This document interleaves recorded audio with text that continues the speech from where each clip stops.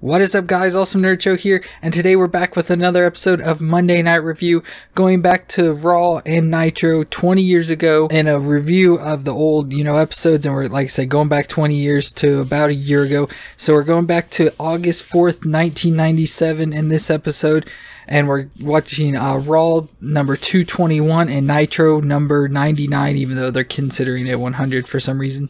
But as last time, we are going to start with Raw and go on to Nitro.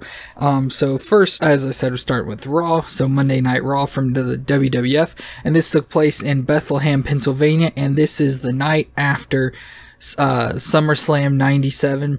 And so, of course, had a big night there with change of title and just important stuff setting up story. So the show opens with the Hart Foundation coming down to the ring for an interview with JR. And of course, this is showing off that Bret Hart is the new WWF heavyweight champion because he beat Undertaker at SummerSlam. So there's of course replay showing what happened at SummerSlam. And so of course throughout the match, the Undertaker, Shawn Michaels, which was the special guest referee, goes to hit Bret with the chair at one point because obviously with their issues that they had, they're getting in each other's faces, and Bret's getting mad at Shawn, Shawn's getting mad at Bret, so Shawn decides to get a chair to try and solve the problem himself. And so he goes to hit Bret with the chair, and Bret ducks and he hits the Undertaker, and so that's what's setting up, or of course then from that, Bret was able to get the pin on Undertaker. And so this sets up our events that's going to be going on forward from here. And so it goes back into the interview and stuff. Bret's also saying, that he's the best there is, the best there was, the best there will be, and that he proved it last night in the ring because of the whole being able to take 2-on-1. It says that Shawn heavily favored Undertaker, but he, as in Bret, won by outsmarting two Americans, as he stated it. And then he talked about his match with the Patriot at the next pay-per-view in September, September. Because this is weird that I was thinking, because it just turned August for us, and so I was like, this is so weird that their next pay-per-view's in September, but I guess it is like a big distance, and it did take place in August. Then they talk about how at the pay-per-view, or at SummerSlam also, that British Bulldog beat Ken Shamrock and retained his European Championship, and then Brian Pillman lost to Goldust. And if you remember, they set the stipulation up last week that if he lost, he'd have to wear a dress. And Bret, says that Pillman is too much of a classy person to wear a dress, so that's not happening. And then Owen lost his match to Stone Cold, and he lost it because he was showing compassion for Stone Cold, because this was obviously the infamous match where Owen does the pile driver to Stone Cold, but ends up Stone Cold being too low, and so when he does the sit down pile driver, or the whatever, where he sits down flat instead of going onto his legs or anything like the tombstone, Stone Cold's neck or head got smashed into the mat and ended up hurting, doing damage. I want to say break his neck, but it didn't break it. But he obviously had issues and he could barely move after that happening. And so Owen, went to check on him, and then Stone Cold got it. Grabbed him, rolled him up, whatever they call them, like schoolboys or something like that, and was able to get the win from that, winning the Intercontinental Championship from Owen. And so by this, Sergeant Slaughter comes out. Obviously, he's the new commissioner, or that they announced that he's the new commissioner that Gorilla Monsoon mentioned on the last episode would be coming to lay down the law. And so they reveal that's who it is. And so he comes out saying, that he's the new sheriff in town, and that he's going to lay down the law, for enforcing stuff against the Hart Foundation. So he says that Bret will defend, no matter what he says, he will defend the title against the Patriot at the next pay-per-view, which I believe is Ground Zero, what they call it. And then Bulldog will face Ken Shamrock again soon. He didn't say when, he just said soon. Pillman will wear the dress starting the night, and then of course that leads into stuff later on in the night. And Owen will face Stone Cold once the doctors release Stone Cold, you know, saying that his neck's fine and everything. And then Stone Cold, I can't remember if he comes out to the ring or if he's just in the back talking, but he says he doesn't need any doctor's orders and that he will, I believe he was in the back at this point, you know, like a backstage segment, but he says, you know, I don't need any doctor's orders, I don't care about that, and I will defend my title tonight against Owen. But as you'll see, that does not happen. So that's end of the first segment with the Hart Foundation. So then we get, after that, a recap of the fans angry after SummerSlam, you know, saying that it's all Shawn Michaels' fault that Undertaker lost the title and he's not no good, just like Brett and everything.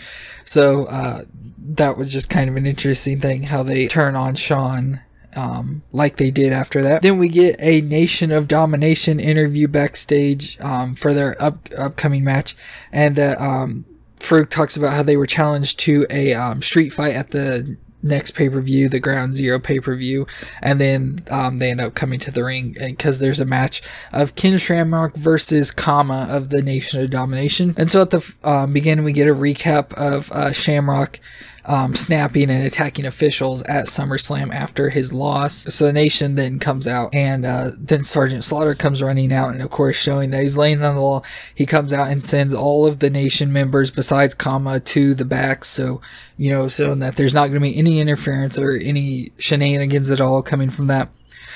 So this match, obviously, with Ken Shamrock being, you know, former UFC fighter, and Kama be called the Supreme Fighting Machine. This match is a lot of like kicks and strikes like you'd see in UFC, but obviously not with the same amount of contact.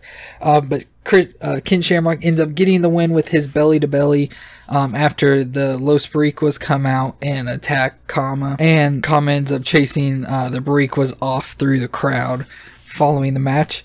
Then we get a Brockus vignette, which obviously, again, Brockus never showed up, so it's kind of a moot point. Next, then, is Taka Michinoku versus Brian Christopher in a light heavyweight match, because, again, they're trying to start up and kick off the light heavyweight division here. As with this whole thing, they use Sunny. So every time there's a light heavyweight match, she ends up coming out, and she's like the guest ring announcer or whatever, so she'll come out and then introduce the competitors. Then as Brian Christopher's coming, because Taka comes out first, and then Brian Christopher, and as Christopher's walking out, JR keeps harassing Jerry the King Lawler about being Brian Christopher's father, because obviously his name's Brian Lawler and he is Jerry the King Lawler's son, but they don't act like their father and son, at least not yet, even though they will compete in matches together and stuff. So we get into the match, and so again, some of the like highlights or moves coming out of it.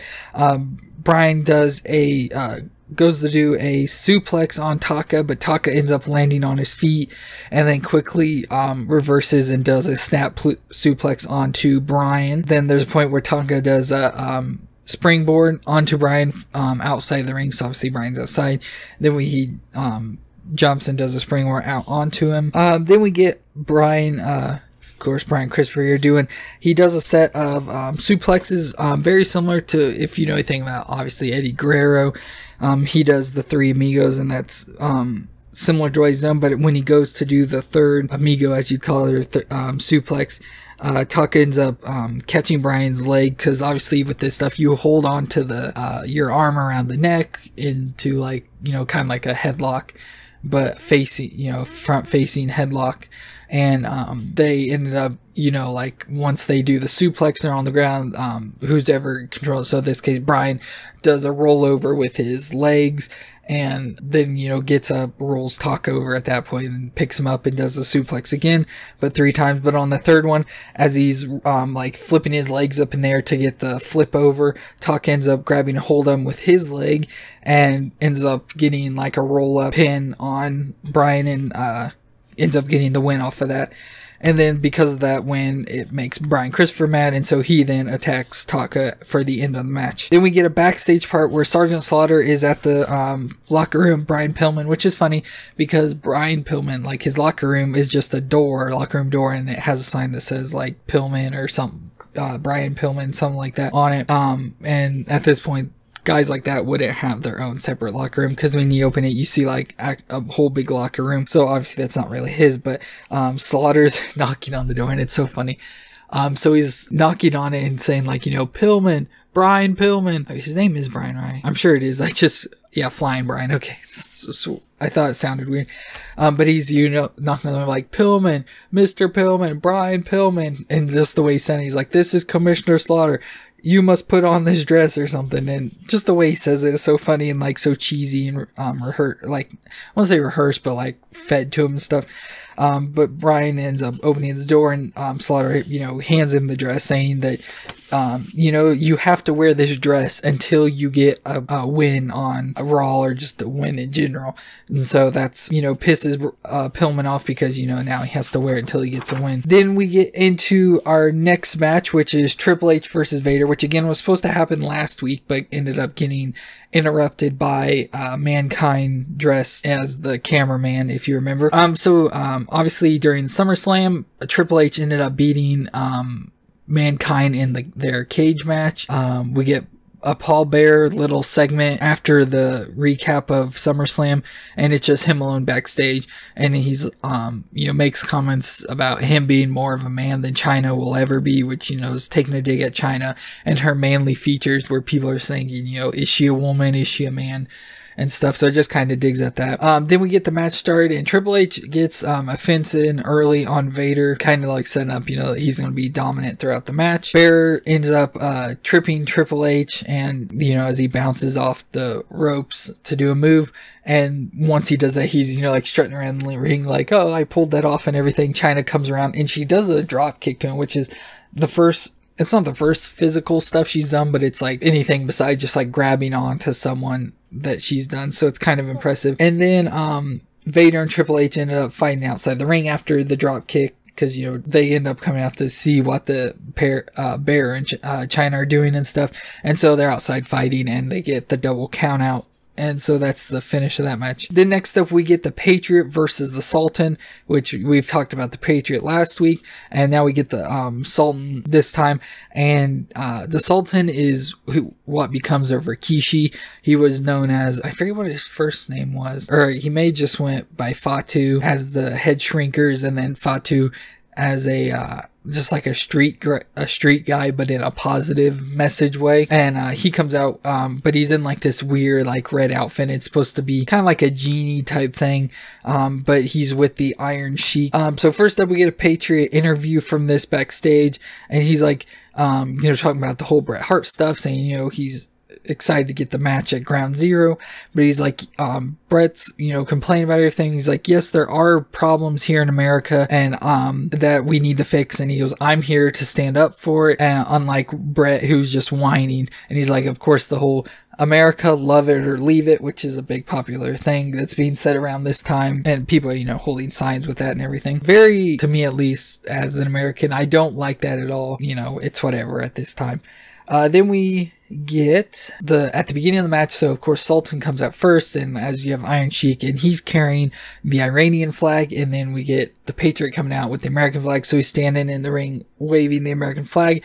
And at this time, the Sultan takes the Iranian flag and ends up hitting Patriot in the back with it, but from there, the Patriot ends up getting the upper hand quickly and does a full Nelson slam, as I assume that's like his finish. I don't remember if they had a name for it or not. But from that, the Patriot ends up getting the win off of it. And so he beat the Sultan, which at this point was undefeated. They made mention about that in the commentary did. So Patriot ends up getting, you know, a win off an undefeated person, so to help build him towards his match with Bret. And Bret and British Bulldog and Owen come to the ring, but as they're walking down the ring, you know, Bret's in front, Bulldog and Owen are a little behind him, and as they're walking down, Sergeant Slaughter comes running out. He gets in the front of Bulldog and Owen, and he's, you know, stopping them, sending them back towards the back. And so Bret, you know, walks up to the ring without knowing what's going on. He's standing at the ring, or on the bottom of the ramp looking up at the ring, you know, talking to Bulldog, or talking to the Patriot up in the ring. And Brett, you know, is like getting ready to be like, come on guys, let's go get him. And he like turns around, sees that that Bulldog and Owen aren't there, and so the Patriot jumps out the ring at that point and then starts trying to attack, or starts attacking Brett. But the referee, the whole group of referees end up coming out and separating the two. Of course, this whole time the crowd's chanting, you know, USA, USA, as they would be again at this point. And then Sergeant Slaughter ends up walking out and getting in front of Brett, you know, sending him to the back, ending that segment. And so now we kick off hour 2 of the War Zone, with Shawn Michaels doing an in-ring interview with Vince McMahon. And he, you know, comes out, you know, to defend or talk about the stuff that happened at SummerSlam.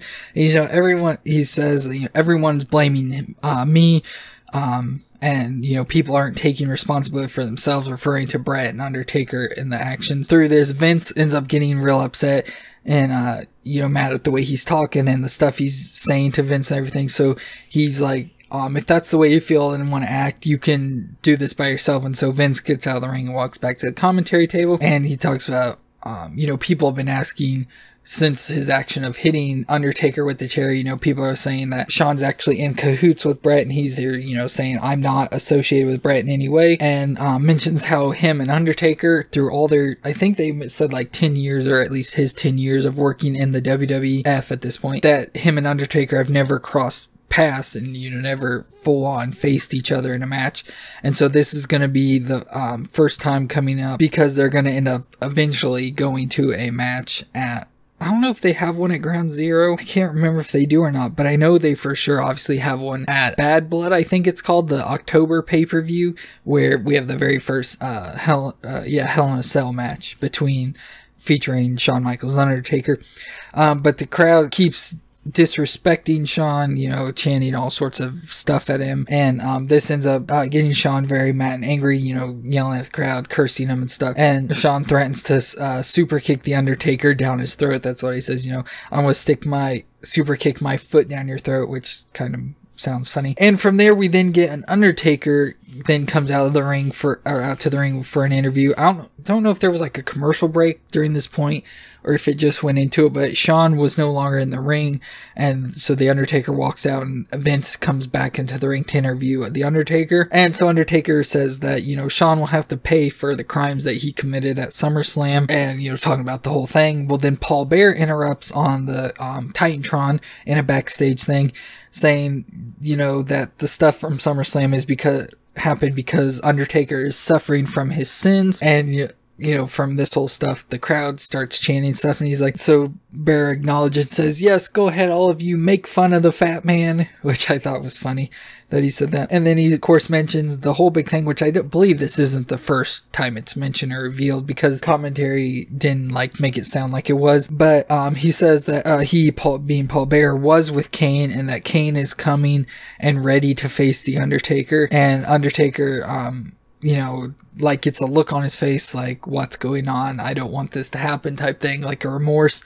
And so he gets out of the ring and starts walking up the ramp, and as he does, the lights go out and there's just red lights everywhere, signifying, you know, Kane is coming. Then we next get a match between Ahmed Johnson, of course, he's with the Nation of Domination at this point, and Chains with the Disciples of Apocalypse. And so Slaughter first, like, as people are, you know, coming down to the ring, it goes to a backstage segment with Sergeant Slaughter, and he's sitting in a locker room talking with a doctor, or like, I think it's like Stone Cold's doctor, it could just be any doctor, but he says, after reviewing Stone Cold's condition and stuff, that he's not in any right to wrestle, and so he definitely will not be wrestling tonight. So that gives an answer of Stone Cold not being able to face Owen Hart tonight and stuff. So then obviously all the teams come out to the ring, and they're getting ready for the match to start, and Slaughter ends up coming out to the ring, sending all the other members of the Nation of Domination and the DOA to the back, you know, laying down the law like he was hired on to do. The crowd starts chanting Ahmed sucks, which Ahmed is an interesting character. I know, like, I remember him from when I was a kid, not very much, but I remember, you know, his name and stuff. And I me and both my brother both liked Ahmed Johnson, and we of course had action figures of him, and he was always one of our favorites. But I've over the years, you know, I've heard stuff that there was problems with him. He of course got injured a lot. His actions backstage and the way he acted with stuff really like kind of put a nail in his career, and one of those reasons takes place here in just a few seconds. And so Chains is immediately attacked in the right leg, or Chains immediately attacks Ahmed Johnson's right leg, which has a brace on it already. And Ahmed you know, obviously gets up from that, and they fight back and forth, and he has the upper hand around a moment, and he walks over to the side of the ring towards commentary, and, you know, points his hand out to the commentary and says, "Everyone's gonna die." And immediately JR was like, "Did he just say what I think he said?" And so stuff like that is, you know, stuff you don't say. I mean, obviously you would say that if you were really in a fight with someone, but this is, you know, professional wrestling, and you don't say stuff like that, especially when the show's geared towards children, even though this is approaching the Attitude Era, which was not geared towards children, but yet I was a child at this point watching. But then, so throughout the match, the Bariquas ended up coming out again, and since, you know, none of the other Nation or DOA members are out there, the Bariquas end up getting on Chain's bike and like start revving the engine, you know, getting their attention. Ahmed Johnson performs his finishing move, the Pro Rover Plunge, which is like a sit-out powerbomb, and then the DOA ends up coming out to run off the Bariquas, and then the Nation of Domination from there comes out, confronts the DOA, and the Nations, you know, stand up in the ring, DOA's on the ground, and then the Nation all turn and start attacking Ahmed Johnson. And so this is to write him off, because his leg is truly injured, or I think it was his leg or shoulder, something got injured at SummerSlam, and so this is them writing him off TV and getting him out of the Nation, which then leads to one of the great things to happen to the Nation, I assume, in the next episode or coming up soon. Then we get the match of the Godwins versus the Headbangers. This is a pretty decent match. Not much, you know, of note happens throughout the match, but Mosh ends up rolling up Phineas, but the ref is distracted by Thrasher, and while he's distracted, Henry comes in and gives a slop drop to Mosh while he's got Phineas rolled up. So he does the whole thing where he's kind of like, I don't know how to do it. So like Phineas is rolled up, so he's on his back, but his feet are like rolled up over him, and then Mosh is kind of like sitting on the back of his legs, so it's, you know, kind of like pushing him down into the mat. And then from there, like I said, Henry comes in, it does the slop drop, so dropping Mosh down backwards and kind of like, you know, smashing Phineas even more, but with that whole momentum, Phineas ends up, you know, like rolling through to get out of it, and then that allows Phineas to get the pin on Mosh for the win by Henry's slop drop. So that is the match. Then we get a little segment thing with Goldust and Marlena. They come out and sit in a special ringside area in the crowd that, you know, they've like scooted the fans out away from, and so Goldust and Marlena are sitting there front row, and I think they have like gold chairs or something in the crowd, and they just sit there for the next match, which is Brian Pillman, who does come out wearing a dress, and he faces Sparkplug Bob Holly. So of course, because of him wearing a dress, Pillman's very like angry and aggressive, so really giving it to Holly. But Holly ends up getting the upper hand, and like as he's doing stuff, he keeps like lifting up Pillman's dress, and of course Pillman has like a thong or some sort of like really small underwear on, of course, you know, trying to embarrass him and stuff. So throughout the match, or during the match, when Pillman ends up getting the upper hand, Goldust holds up a brawl from the crowd, just starts like shaking it towards Pillman, and that distracts him, and so that draws Pillman out of the ring to confront Goldust.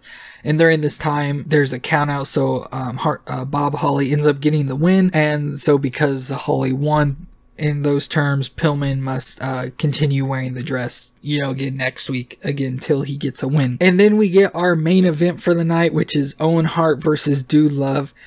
So for this, Brett ends up coming out and sitting at commentary, and Vince is confronting Brett, you know, saying that just because you're a champ doesn't mean, you don't think, you know, you can do whatever you want, you know, just as I said, because you're the champion. And, Brett's like, you know, Sean didn't have to pass the test to, you know, come out and sit at commentary, obviously, because he, you know, was sitting out there last week, and, you know, that Vince is grilling Brett and stuff because he's out there, you know, thinking he's going to interfere in the match. And so because of that, Sergeant Slaughter then ends up coming out, and he sits on the opposite side of the commentary table to be able to sit there and watch Brett to make sure he doesn't interfere.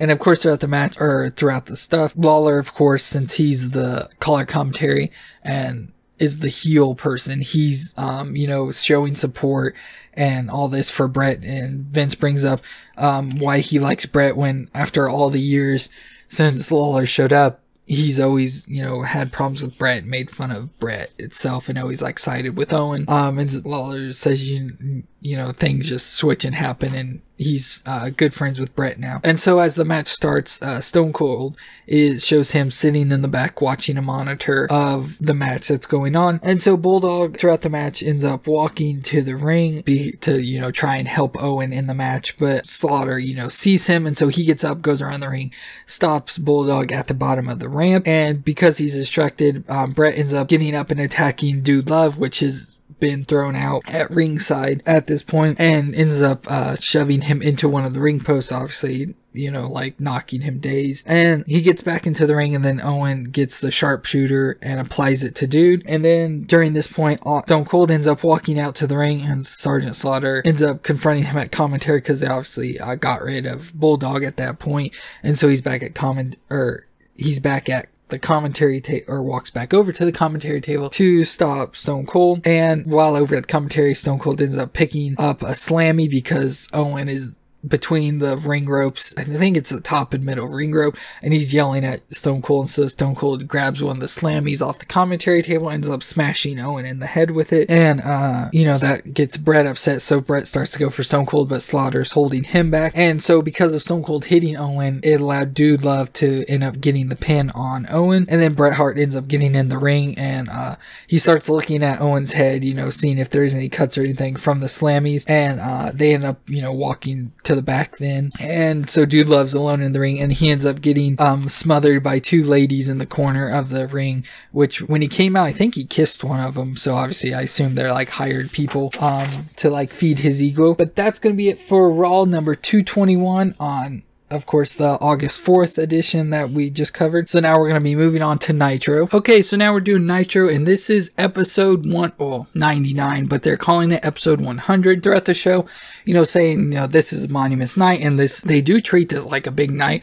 Like, it has a different feel and look to it to me, compared to the last week's especially. It seems almost like a pay-per-view by the way they're treating and everything. But this Nitro is taking place from Detroit, Michigan. And of course, again, on the August 7th or August 4th edition, same as Raw. But this is a special 3-hour show because of it being the 100th edition. But I do know they end up going to 3 hours at some point. I don't know when it is, but I know it's relatively soon. So that's going to be something, you know, I look forward to, instead of 2 hours being 3. But the show starts off with a special introduction by Michael Buffer, which of course is the big ring announcer, and he does the whole, oh, let's get ready to rumble type thing. You know, he's the guy that does all that.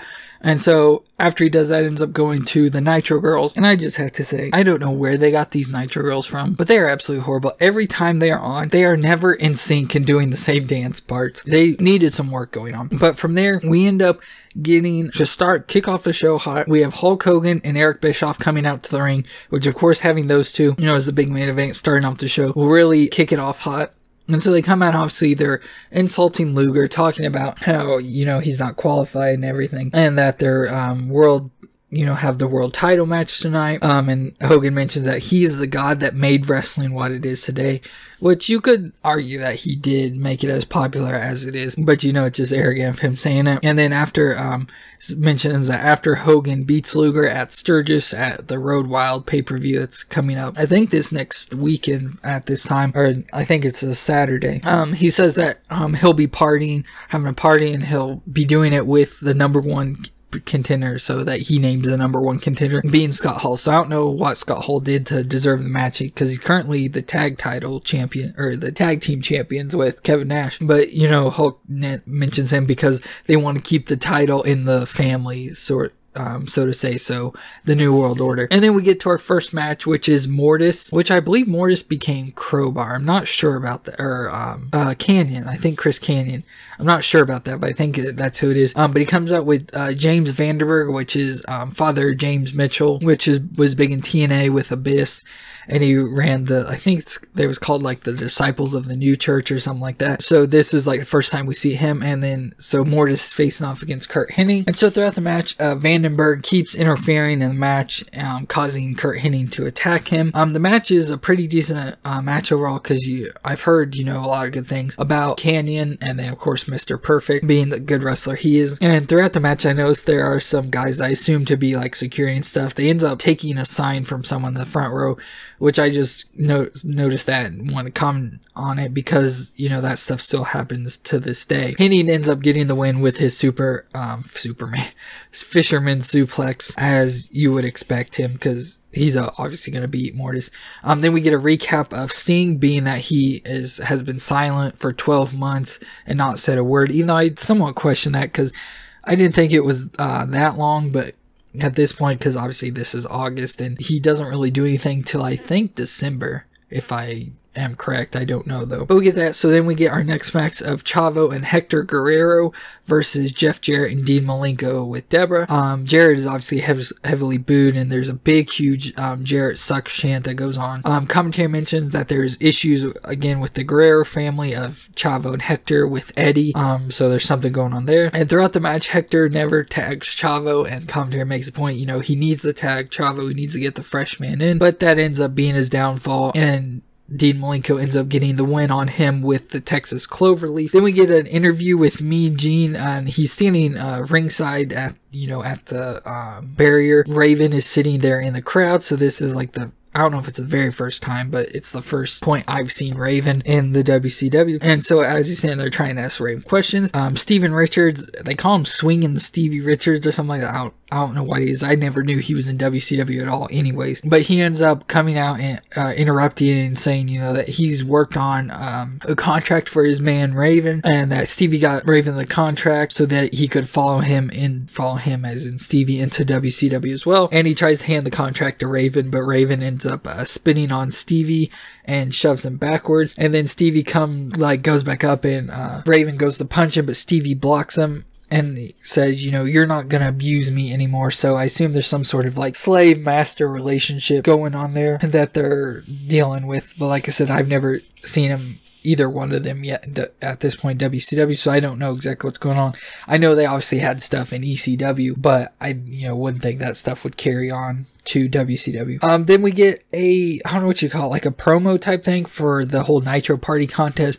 So it's obviously you write or send something in showing or telling what you would do to celebrate Nitro, like a big party at your house or something, and then they're going to choose someone to win, and then give them money or whatever to be able to do a Nitro Party. Then we get another match of the Giant versus 3, so it's obviously a handicap match. So Giant versus Lenny Lane, which I forget what if his name changed up, but he became a tag team of, I think, Lenny and Lodi. I don't know if they had any other name, which was in WCW, I think maybe early TNA. Joey Maggs, which I don't know for sure who he is, and Scott D'Amore, which is currently, or at least was, a big backstage person in TNA for a long time. So when Big Show, or Giant, comes out, as he does now, when he gets in the ring, he does the whole hand up in the air, signaling for the choke slam. But when he does it this time, there's pyro that comes off from the ring post, kind of like Kane does, or like Kane has. So that's the first time I've seen that. So again, I thought I'd make mention of that,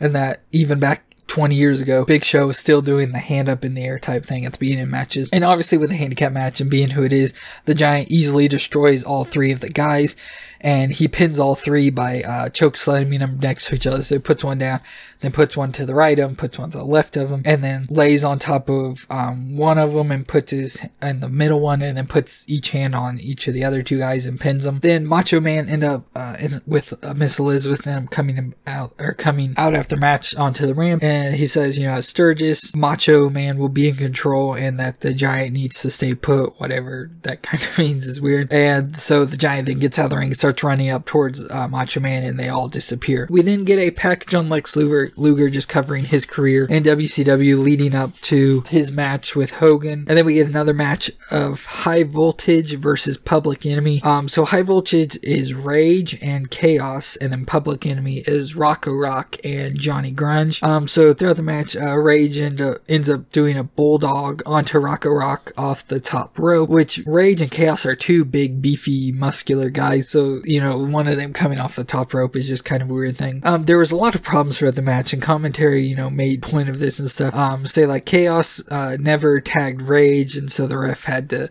you know, stop High Voltage, you know, set him straight, you know, whoever, you know, was the first person has to do, and then you have to tag and all that whole stuff. And they have many tag issues throughout the match, you know, of not tagging and someone just jumping in and attacking, and then figuring out who's the legal man and all that stuff. So very new guys going into the match here. Public Enemy sets Rage up to go through a table, because obviously they're like an early version of the Dudleys, because I think the Dudleys were around at this point, but I know Public Enemy was big in using tables, and so of course they carry a table out to ring every time they come out, and so they had set the table up at ringside, and so they set Rage onto the table, and Rocco Rock goes to do a flip over, like over the top rope from the ring onto the floor on the table, but Chaos ends up pulling Rage off of the table, and so Rock just ends up going through the table. Commentary, you know, keeps mentioning High Voltage's lack of experience and that they're wasting time, because after that they should have gotten a pin on Johnny, because I think obviously Rock goes out through the table, and so they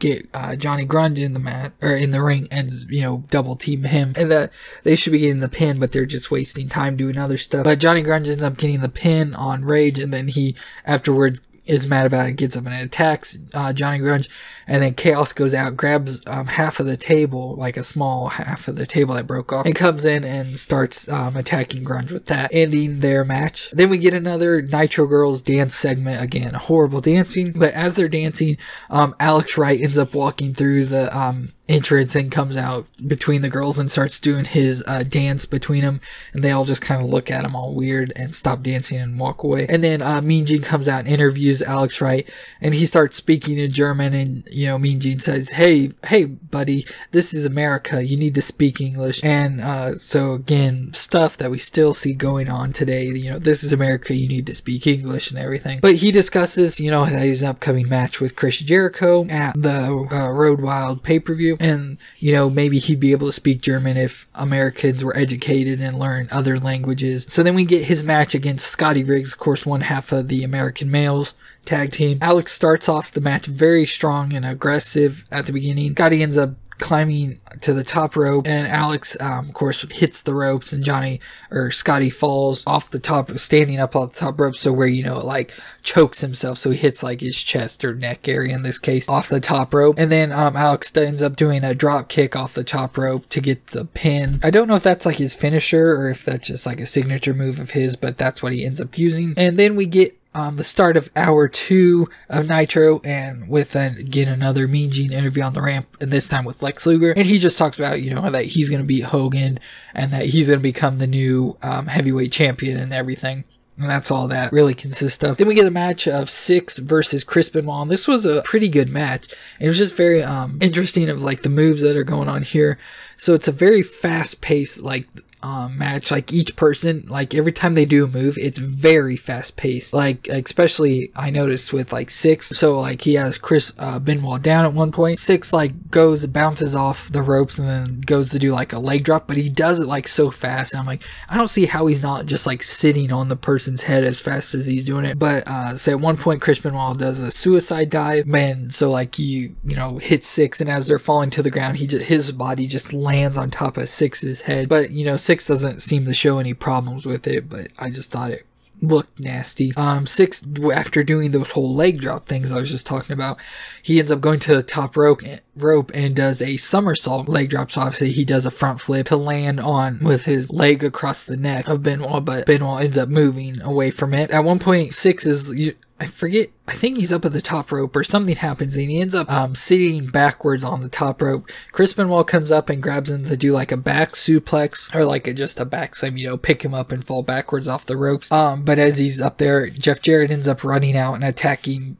Benoit from behind. And then because of that, Steve Mongo McMichaels ends up coming out and attacking Jarrett. And then Dean Malenko comes out and he starts attacking Benoit while Mongo fights Jarrett. And Benoit and Mongo end up standing tall in the ring. Then we get, of course, another Nitro Girls dance part. Then we get the next match of Vincent, or Virgil, as you know, from WWF, and the $1 Billion Man's manservant type person. And he's facing off against Booker T, which Booker T comes out with Stevie Ray because obviously they're Harlem Heat. Vincent ends up trying to leave, like, you know, Booker T's getting off Vincent on him. And so Vincent, you know, gets out of the ring, he like motions his hands at the ring like, you know, I'm done with this, I'm tired of this. And so he starts walking around the ring to leave, but Stevie Ray ends up coming around the ring and attacking him. And of course, the whole time this is going on, Booker's like distracting the ref so he doesn't see. Booker ends up getting the pin off what they call the side, I think they call it a Harlem sidekick. Not exact, or if it was just a sidekick, but I assume it's supposed to be one of his moves. And Vincent ends up then getting beat up by both the Harlem Heat and the Ring. Then we get another Mean Gene interview with DDP. You know, he talks about how he has a respect for Flair, but if Flair is associated with Kurt Hennig because he hates Kurt Hennig, that means he doesn't like Flair as much. But you know, he says he does respect him and he will beat him tonight in their match that's coming up. And that leads into a match of the Barbarian, which of course was in WWF a bunch of times, and he's facing off against Wrath, which is Mortis's teammate, and he comes also out with James Vandenberg, again James Mitchell. And Wrath, I wasn't sure who it was at first, so I had to look up, but he was Brian Clark, which was Atom Bomb, if you didn't know. And I liked Atom Bomb, so I thought that was cool. But Wrath ends up getting a lot of the offense in this match, so he does a top rope clothesline at one point, and they end up doing a replay of it at one point at the end of the match. So it must have been impressive. He does a headbutt to Barbarian, but Wrath himself ends up getting hurt because they're obviously playing off the Simone thing, that they have hard heads. And, you know, it's always been a thing that any of them, every time you headbutt them, it doesn't hurt them. It just hurts yourself, or if they headbutt you, obviously it hurts you. But Wrath, obviously, with what I said, ends up getting the win with his move called the death penalty, which is just some sort of like side slam. It's almost like a rock bottom, but not nearly as good. And after the match, Ming ends up coming out and just like standing over Barbarian, protecting him, while, you know, Wrath, they're just like staring each other off, waiting for one to move, and nothing ever happens. Then we get another interview with Mean Gene. Poor Mean Gene's just all over the place tonight, but he comes out and does an interview with the Steiner brothers, which of course they're in Michigan, so they get a good reception. But then they end up bringing out Ted DiBiase, which obviously is the $1 Million Man, as you know. But he discusses, you know, that he's learned the error of his ways, and he's here to keep the promise he made to his father, because his father ended up dying in the wrestling ring. His father was also a wrestler, and that he's said he made a promise to his dad that he's always going to do the right thing, and by that he's going to do the right thing by tearing down the what he helped create from the inside out, which what he helped create was the NWO, because he was obviously an early member of the NWO itself, and so he's back here going against the NWO. And from that, Hall and Nash end up coming out. They threaten, you know, DiBiase, you better, you know, keep your mouth shut about stuff, and that once you're in NWO, you're in NWO for life. And then that's where it kind of ends. We then get another Nitro Girls segment. I'm hoping there's not much more after that, but you never know. Then we get Lee Marshall calling in for his road report again from this time from Denver, Colorado. Obviously, that's where they're going to be next week's show. And again, he makes another comment about a weasel sort of thing. I forget what he mentioned it to, or like it to, because he said something about some sort of animal like exhibit or something, and he's like, maybe they'll have a weasel exhibit or something, because he always throws in a dig at Bobby Heenan. Then we get a match of Psychosis, who comes out with Sonny Ono, and he has his match against Conan. Again, Conan's on his quest, getting rid of all the Mexican wrestlers that he brought in from Mexico with his connection. Psychosis at one point does a spinning leg lariat off the top rope, which looked really cool, but Conan ends up winning with the Tequila Sunrise, and Conan is with NWO at this point. I don't know if I mentioned that in the last episode, but with his whole mission he's going on and being a part of NWO, he going to be getting a lot of wins. But then Rey Mysterio Jr. ends up walking out, and he's on his crutches still, similar to last week.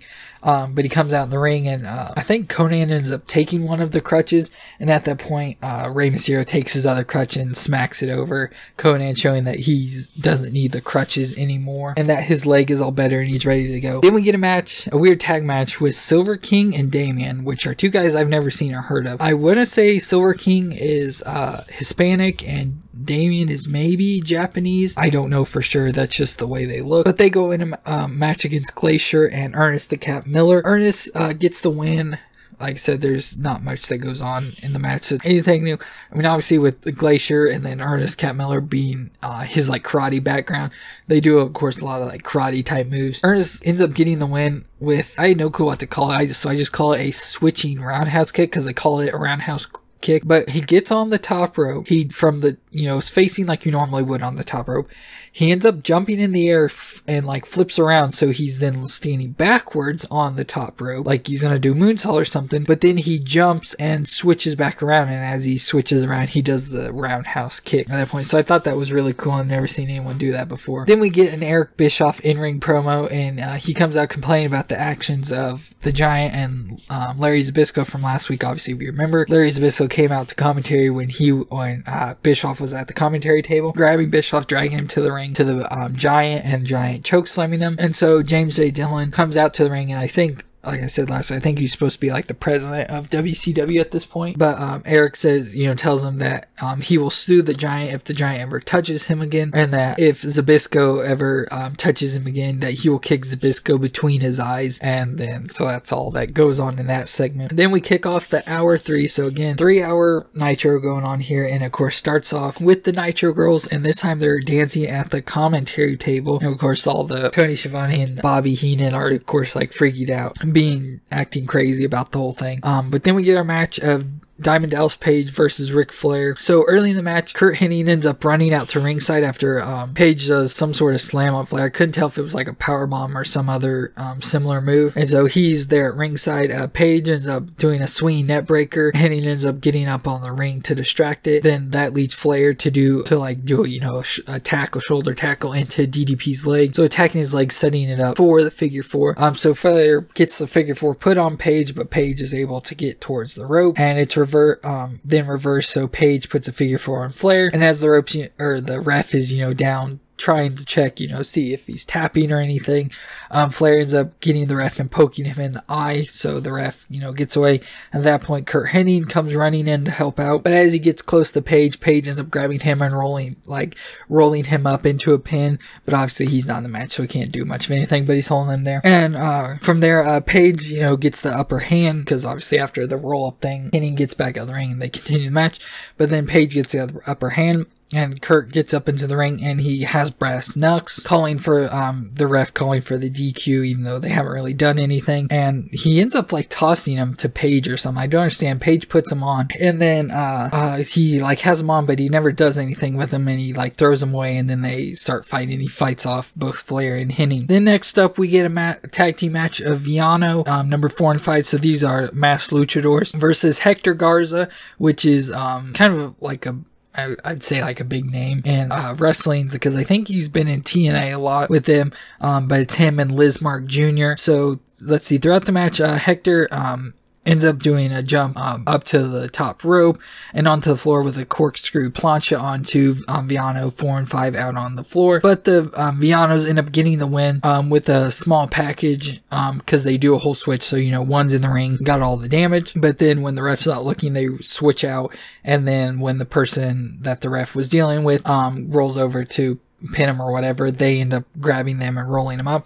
But this was a very what you'd call like a luchador match, so there's a lot of high flying, a lot of very fast quick pace moves, but yet there's some botches and stuff, as what happens with luchador matches. And we get another in-ring interview with Mean Gene, but this time with James J. Dillon, and he talks about the whole Sting thing that's going on that he mentioned last week. And so he comes out presenting an offer he made for Sting. Sting rappels down from the ceiling, which I believe this is not the first time he's done that, but the first time I've seen him do it since watching these Nitros again. So Sting is in the ring, and JJ offers him a match and says he's found, the perfect opponent for him and everything, which he ends up saying is Curt Hennig. But Sting grabs the contract, rips it up, and ends up walking out back through the main entrance.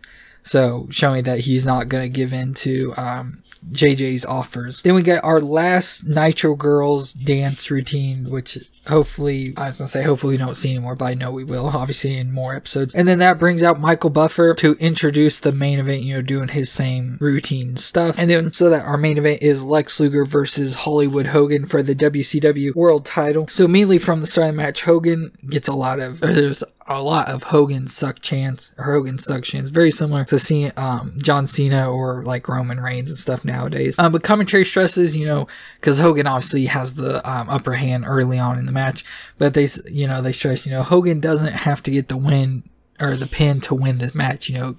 Could be disqualification or anything. Luger's the one that has to end up winning the match. And throughout the match, Hogan's, you know, using dirty tactics as you would as a heel, using things like eye pokes and count limits. So, you know, holding stuff till the count of 5, holding someone in the ropes, attacking them, all sorts of stuff like that. But Luger ends up kicking out after the a big boot and a leg drop. Obviously, it's not. He does a big boot, or Hogan does a big boot, covers him. Luger kicks out. Then he does a leg drop. Luger kicks out. So they're booking Luger strong here. So after those two attempts, Hall, Nash, and Macho Man all come running out to try and attack Luger, but as each one of them gets in the ring, Luger's able to fight them off. So he's able to get offense in on them, but they're not on him, so it's not getting a disqualification. And once he gets Macho Man knocked out as the last person, he ends up running across the ring, nailing Hogan with his forearm, which Luger early in the 90s was in a motorcycle accident and like got his arm all tore up, so he got a metal plate put in his forearm to hold his arm together, and so he always used that as like a forearm with the metal in there to be like a knockout mechanism. But he does that and then picks Hogan up for the torture rack, and while in the torture rack, Hogan ends up giving up, so Luger wins the WCW championship from Hulk Hogan. And so this is a big celebration. So pretty much every non-NWO member comes from the back room, ends up coming out. So whether they're good guys, bad guys, doesn't matter. They all come out to the ring in celebration, you know, pick up Luger on their shoulder and celebrate. And then it shows them going to the back, celebrating in the locker room with champagne and all sorts of stuff, you know, dumping on each other. It's kind of weird. I didn't know what was going on, but you see Giant there, and he grabs a rag of some sort and this container of liquid, kind of like a weird small gas container or some sort of like weird strong cleaning solution, and dumps it on the rag. And I'm like, oh my god, he's gonna do like a whole chloroform type thing on Luger or something like that. But it must be some sort of remover, because he grabs the title belt and starts rubbing it, because, you know, Hogan, as with NWO, ended up spraying NWO along the title faceplate. And so he's like, you know, rubbing it to try and get the paint off. Then we get a flip over to the NWO locker room, and they all come in. You know, Hogan's freaking out backstage, and he's asking the NWO members, will they have his back at Hog Wild, you know, to keep him, you know, up to be able to win the match at Road Wild. I keep calling it Hog Wild for some reason. But that is the end of Nitro. Of course, that was a pretty big monument, just like Nitro. It was a pretty fun episode. The matches were somewhat pretty decent, and then, like I said, with it being the big 3-hour show feel, and like I said, it seemed like it was taped different, had a whole different feeling, more like a pay-per-view, even though it was just a Nitro. But that was Nitro 99, like I said, even though they call it 100, which I believe I looked up, and a thing said that it's called 99 because I guess one Nitro was like on a Saturday or Sunday, and so they, you know, since it's not Monday Nitro, they don't consider it, but it technically was the 100th Nitro. But so that was a good show. Again, you can see then the comparison between Raw and Nitro for August 4th, 1997. So that's gonna be it for this week's Monday Night Rewind. So again, if you enjoyed this video, please leave a thumbs up, leave any comments you have for me down below, and hit the red subscribe button to see more, and we'll see you next time.